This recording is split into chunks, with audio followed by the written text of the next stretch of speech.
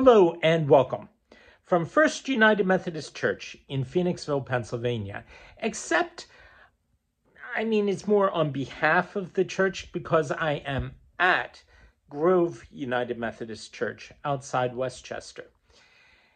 And I want to share a little bit, but get somebody else to talk a little bit about how we are the church beyond our walls and how we can be the church and have been the church inside some very different walls. And that has to do with a Christmas card project organized by the prison ministry of the Eastern Pennsylvania Annual Conference. One of the people who helped organize that and got us to help out too is Deacon Marilyn Schneider.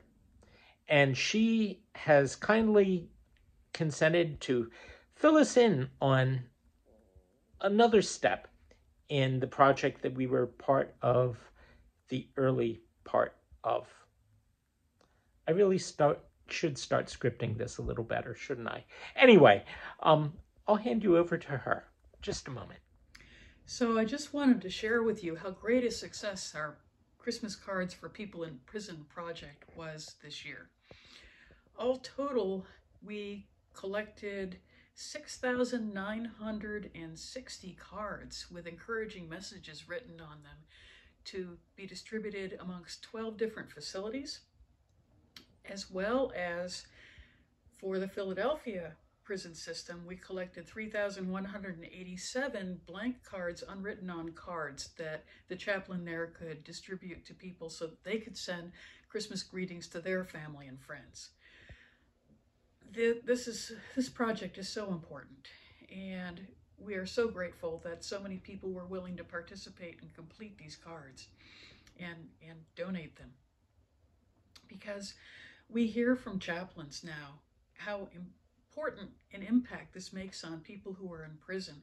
At one facility, the chaplain told me that people were asking him around Thanksgiving if this was going to happen this year because they remembered it from last year and were so looking forward to getting another card.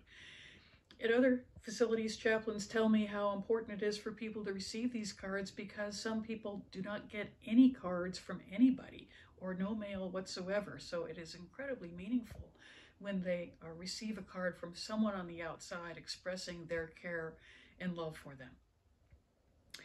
So I just wanted to thank you all for being willing to be a part of this project and to sharing God's love with these folks who really need to hear about it, particularly at Christmas. So thank you. And so there you have it. And if you're in Phoenixville, sit tight because I think we may also have a Valentine's project on our hands. More about that either later in the service, if it fits, or next week. Same channel. But for now, let's go before the Lord in worship.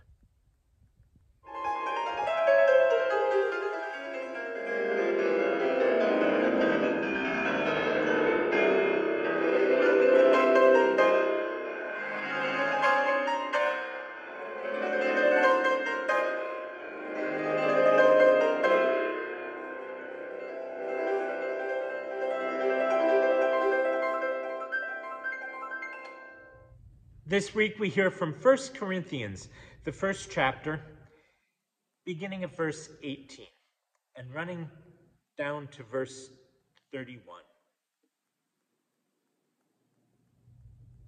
For the message about the cross is foolishness to those who are perishing, but to us who are being saved, it is the power of God. For it is written, I will destroy the wisdom of the wise, and the discernment of the discerning I will thwart. Where is the one who is wise? Where's the scribe? Where's the debater of this age? Has not God made foolish the wisdom of the world?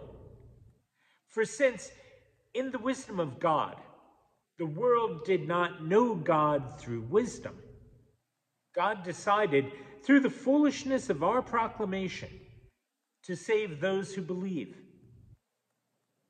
For Jews demand signs, and Greeks desire wisdom. But we proclaim Christ crucified, a stumbling block to Jews and foolishness to Gentiles. But to those who are the called, both Jews and Greeks, Christ, the power of God and the wisdom of God. For God's foolishness is wiser than human wisdom, and God's weakness is stronger than human strength. Consider your own call, brothers and sisters. Not many of you were wise by human standards.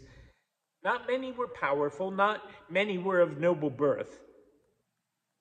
But God chose what is foolish in the world to shame the wise. God chose what is weak in the world to shame the strong.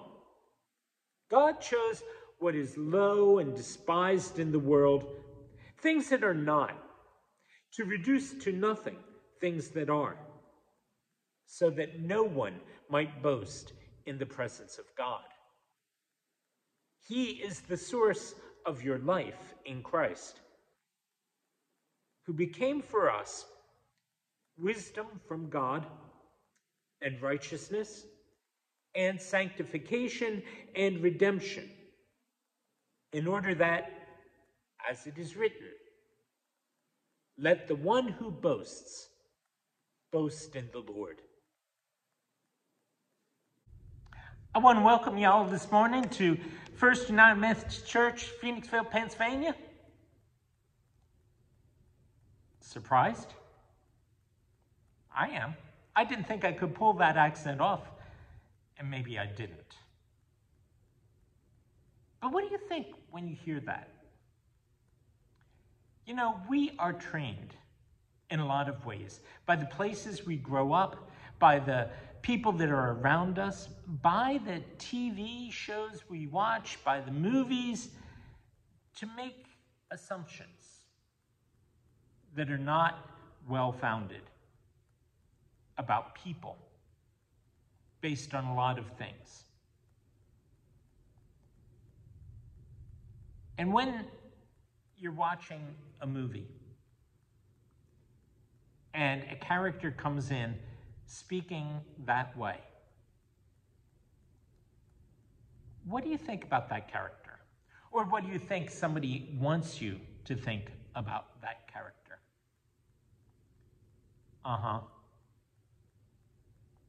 And the same thing happens. The Eagles are going to the playoffs this afternoon, and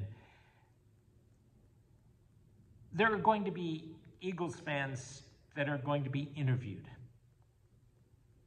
And there are folks down in Decatur, Georgia, and Tuscaloosa, Alabama, and they're going to hear somebody say, "Yeah, go Eagles, Eagles all the way, yeah, fly, Eagles, fly."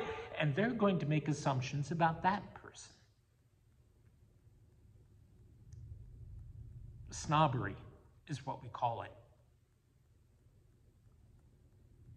We never get over it in a lot of ways. And it takes a lot of forms. It's not just about the way people speak. It may be about the way they look. It may be about money. It might be around family connections or where they live. It could be about the work that they do.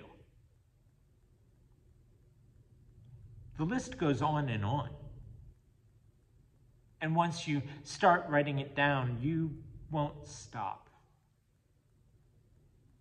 But what snobbery does, and it is snobbery, is it cuts somebody off from someone else. Because there are certain assumptions and expectations that we may have of somebody that either we place on them unduly, or that they just don't meet because they've never seen our list. snobbery. It can keep us from getting to know some absolutely wonderful people and having some really terrific friendships. And if we start applying the same kind of dynamics that we put on one another to God, it cuts us off from the source of our life. And I don't want that to happen. See, there is a kind of snobbery that human beings display toward God. There are times when God does not meet our human expectations. And that means for some people that they might as well just move on and not pay any attention to him. God does not do the God thing, does not provide what we want on demand just because we use the right words or say the right things or pray the right way. That overlooks the fact, of course, that God does provide what we need and provide what is best. But that's a whole different matter for a different discussion.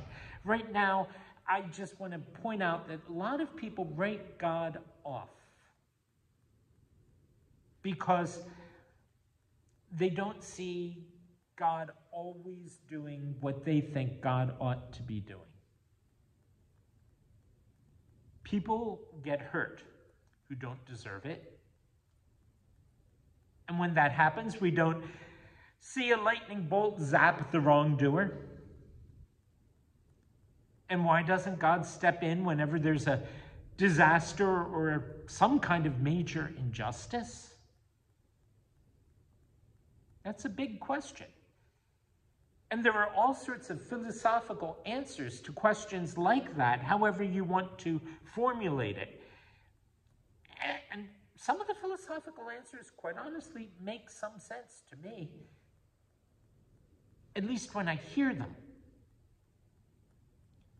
But it isn't just about hearing an answer, it's about experiencing an answer,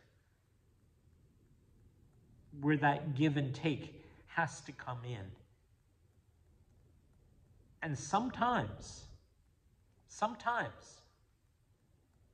people are not willing to engage in that. And again, if someone demands an answer, even if you get an answer, it may not be what you really are looking for. Not that I'm telling you what you're looking for. You judge it for yourself. But here's an example. If I am in the middle of a crisis, or say I'm the victim of a rare medical disorder of some sort, there will be very, very little actual human comfort for my heart if even someone I care about deeply comes to me and says, I am so sorry. I am so sorry that you are going through this illness. But look, it's genetic. And since genes have to randomly mutate in order for those variations to pop up throughout the human species that allow us to adapt and to go on over the millennia and the millions of years that it takes to, those things are just going to happen to give us a greater chance of survival as a whole. You may be out of luck, but it's because the rest of us get a better chance because of it. If it helps, think of yourself as the unfortunate exception that clears the way for everyone else. Gee, thanks. That helps. Sometimes we want God to fix things. Sometimes we just want to know why. And neither of those is sufficient. Paul put it this way. He said, Jews demand signs and Greeks desire wisdom. Two great things that human beings look to. Signs and wisdom. And neither is enough. Not only doesn't God just fix things, we may find ourselves hit with a sense of purposelessness, and that can be downright brutal. Now, I'm not sure how to approach that human condition of ours, except to stick to the news that the God I know doesn't act totally above and beyond us. Although, in a philosophical way, again, he is. But he's not always acting according to wisdom, according to our wisdom. God has his own wisdom and his own ways. Despite what I tell God he should be, who God should be, it's not up to me. And God doesn't have to prove anything to anybody. And that in an incredible way turns out to leave him free. Free from my snobbery. Free in his own way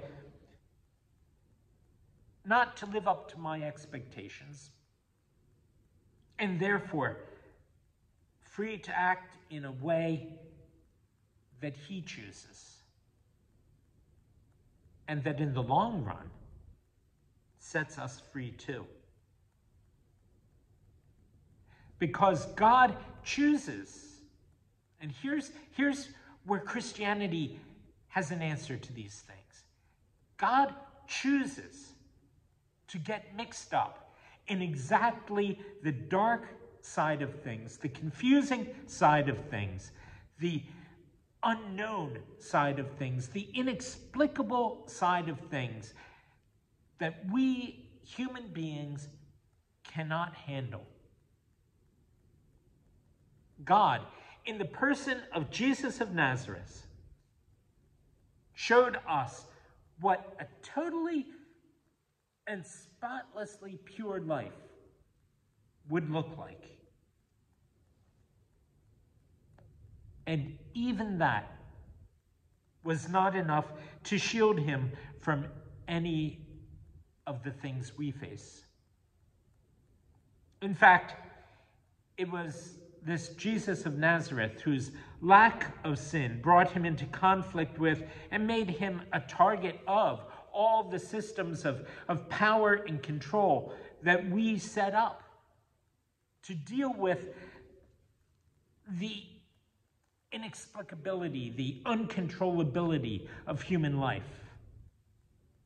From the day that he was born, Herod was threatened by Jesus' mere existence. And another Herod would feel the same way and would drag the Romans into it, which frankly didn't take much work. And together, they would get rid of him. They would nail him to a cross outside Jerusalem and leave him there to die, leaving God's own self as a victim of injustice. Leaving God's own self as a crime victim, leaving God's own self as one that was torn up, literally, by all the give and take. Somebody who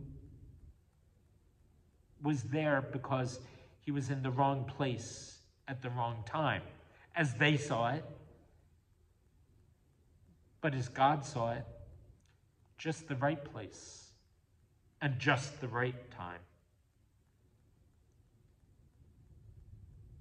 Because it would be in the inexplicability and the unknownness of human life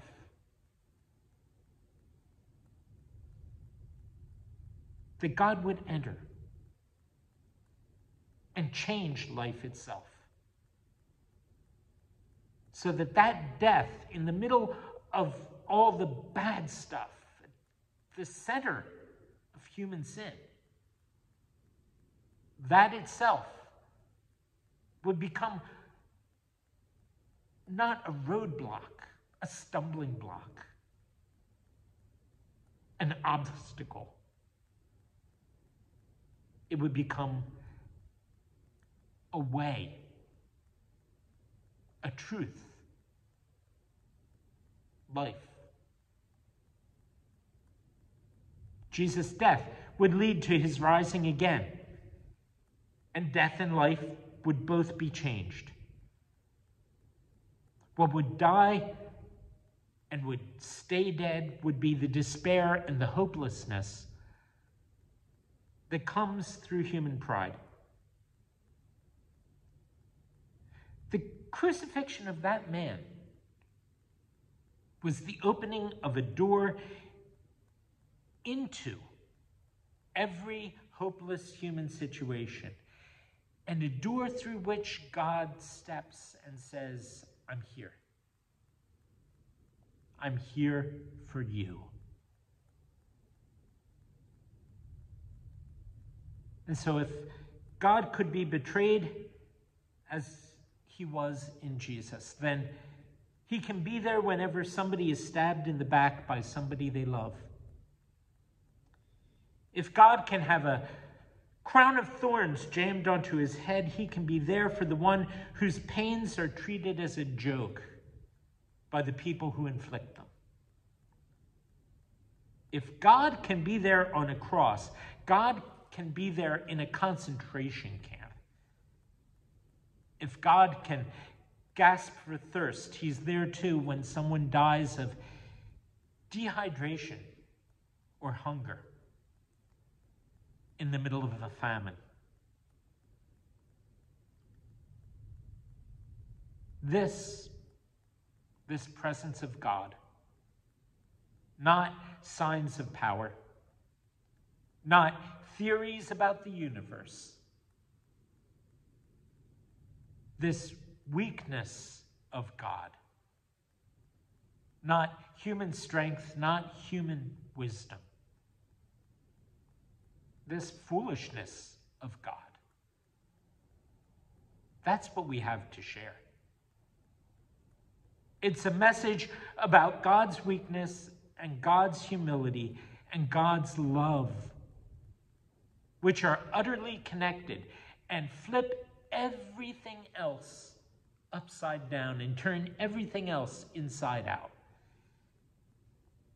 For the message about the cross is foolishness to those who are perishing, but to us who are being saved, it's the power of God. For it's written, I will destroy the wisdom of the wise, and the discernment of the discerning I will thwart. There's a passage written by James Allan Francis in 1926 that's on this picture in our church library. The language in it is clearly 100 years old, but it really puts the point well. He was born in an obscure village. He worked in a carpenter shop until he was 30. He then became an itinerant preacher. He never held an office. He He never had a family or owned a house. He didn't go to college. He had no credentials but himself. He was only 33 when the public turned against him. His friends ran away. He was turned over to his enemies and went through the mockery of a trial. He was nailed to a cross between two thieves. While he was dying, his executioners gambled for his clothing, the only property he had on earth. He was laid in a borrowed grave. 19 centuries have come and gone, and today he is the central figure of the human race. All the armies that ever marched, all the navies that ever sailed, all the parliaments that ever sat, and all the kings that ever reigned have not affected the life of man on earth as much as that one solitary life. So consider your own call, brothers and sisters. Not many of you were wise by human standards. Not many were powerful, not many of noble worth. But God chose what is foolish in the world to shame the wise. God chose what's weak in the world to shame the strong. God chose what's low, even despised in the world, things that are not, to bring to nothing things that are, so that no one might boast in the presence of God. He's the source of your life in Christ Jesus, who became for us wisdom from God, and righteousness and sanctification and redemption, in order that, as it is written, let the one who boasts boast in the Lord. Amen.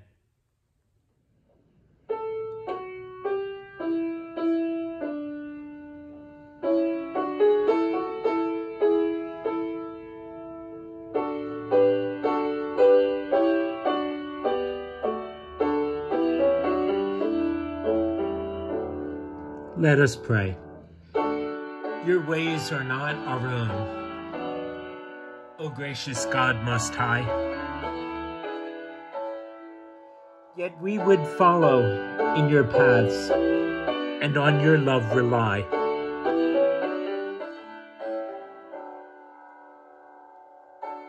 How shall we show your love, your pardon to believe?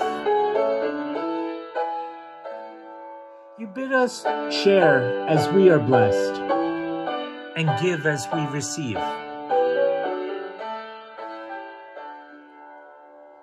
Forgiveness is our joy, receiving, giving too. Keep us from judgment hard and cruel, that we may dwell with you.